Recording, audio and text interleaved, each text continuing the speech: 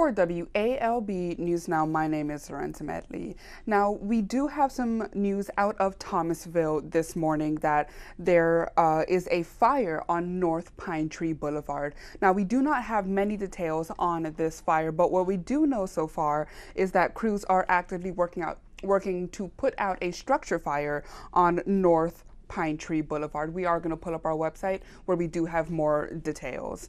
So this fire is again on North Pinetree Boulevard from Glendale Drive to Swan Street. Now, crews have that part of the road completely blocked off as they are actively working to put out that fire. But once we do get more information, we will put that on our website, and stay tuned to our 6 and 11 p.m. newscast where we will have that information.